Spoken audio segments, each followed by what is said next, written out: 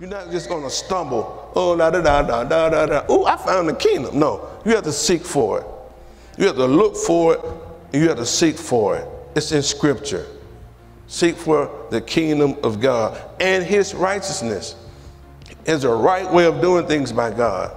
And that right way of doing things is called righteousness. And once you come to Christ, his righteousness is imputed upon us. It's a doctrine of imputation. His righteousness, he received our sin. He never sinned, never committed sin. But his righteousness is imputed upon us. You can never be righteous on your own without Christ, without the Holy Spirit. I can never be righteous. So he says, seek his righteousness, not your own righteousness. Amen? Amen. He says, seek ye first the kingdom of God and his righteousness, and all these things, somebody say things, all of these things will be added unto you. They don't all come at one time, people. They come in increments. They come in increments. They don't come all at one time. Be patient. Stay in the kingdom. Cultivate your relationship with God. Seek his face, not his hands. Seek his face. He said, you seek first the kingdom and his righteousness, and all these things will be added unto you and come in increments. I remember the church I used to be a part of, when I gave my life to Christ, they used to have what is called testimony service. And they would pass the microphone, probably about 5 or 6 people before service, and they would give a testimony service. And everyone would get a chance to say, oh, God did this for me. Some people say, oh, God, I got a check in the mail. People say, oh, my clothes at my home, different things. People, all these different testimonies.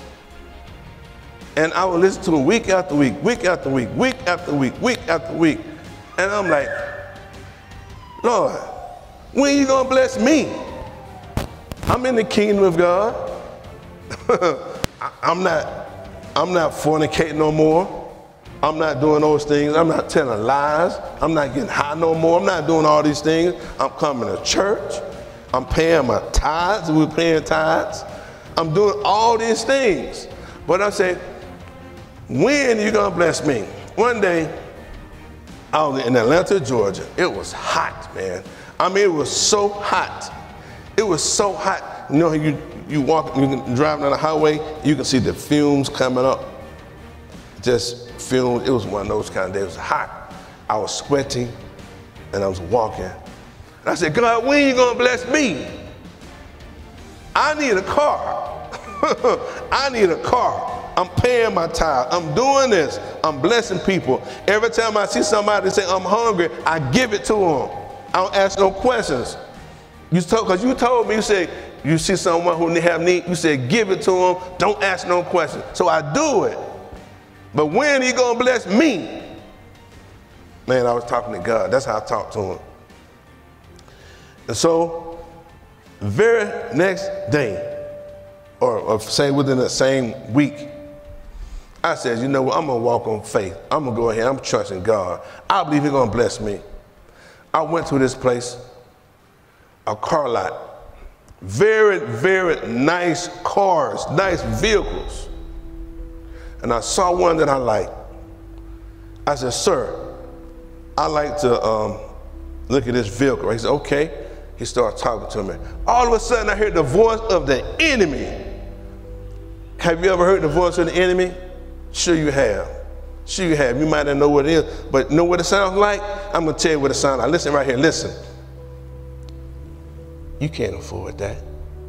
You can't get that. That's too nice for you. Nah. You can't make it. You don't make enough money. That's above you. That's the enemy talk. That's how he speaks to you. You don't deserve that. Nah, not you. You can't get it. It's off limits to you. You can't get it. I told the man, I said, sir, I'm a child of God and I want this vehicle. I want this. He said, sir, he said, I'm a car salesman. I don't do miracles. I said, I know, sir. I said, I'm a child of God.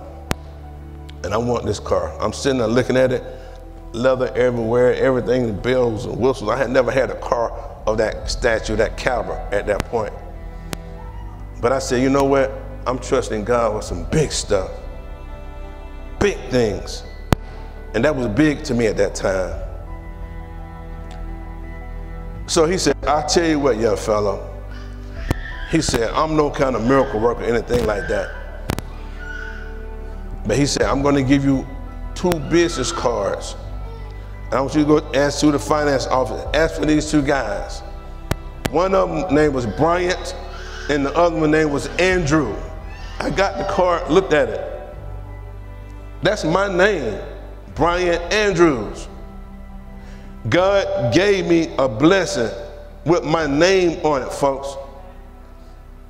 Seek ye first the kingdom of God and his righteousness, and all these other things will be added. Everything that you need, everything.